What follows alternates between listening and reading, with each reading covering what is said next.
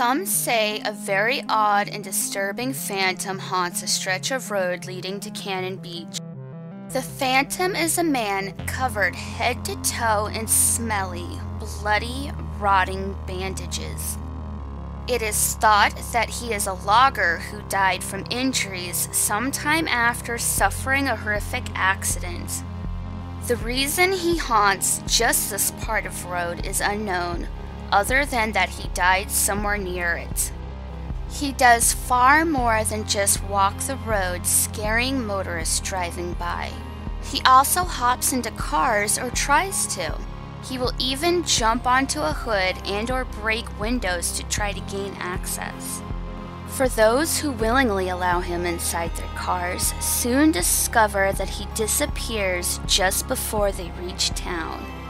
For some reason, he is especially attracted to certain vehicles like pickup trucks, convertibles, sedans, station wagons, and sports cars.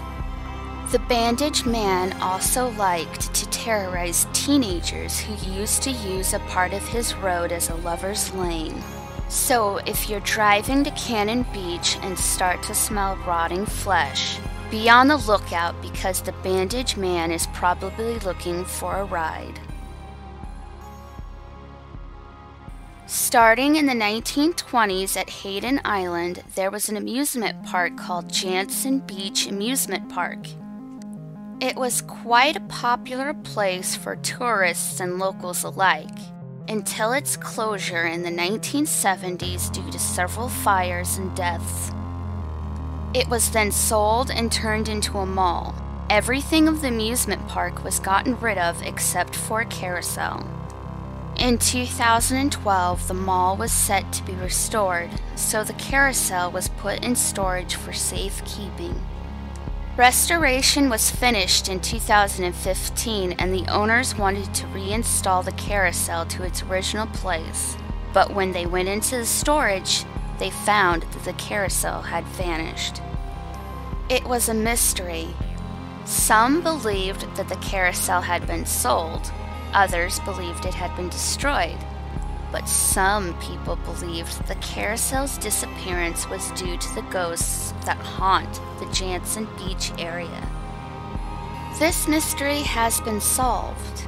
It was found that the owners didn't want the carousel reinstalled, and starting in 2012, an organization called Restore Oregon tried to convince the owners to donate the carousel.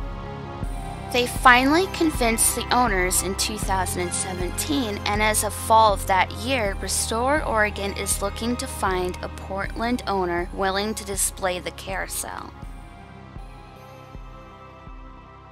In Ontario, there is a 2,661-foot inactive volcano named Misery Hill.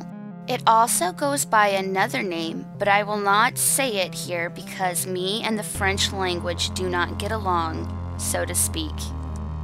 Way back, Native Americans used it as a lookout point.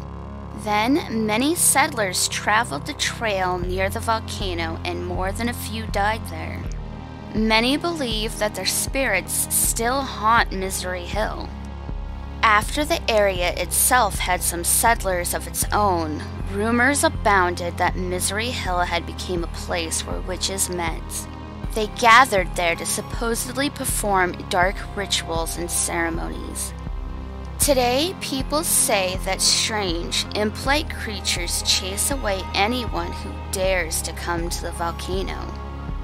Another strange creature has been seen at Misery Hill.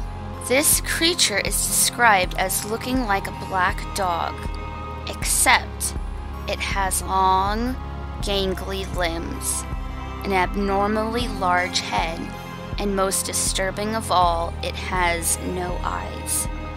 Most of Misery Hill is privately owned, so you cannot visit.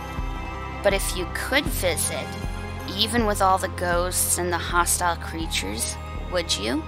Let me know down below in the comments. Do not forget to leave a like and subscribe if you have enjoyed this video. And if you already have, thank you very much.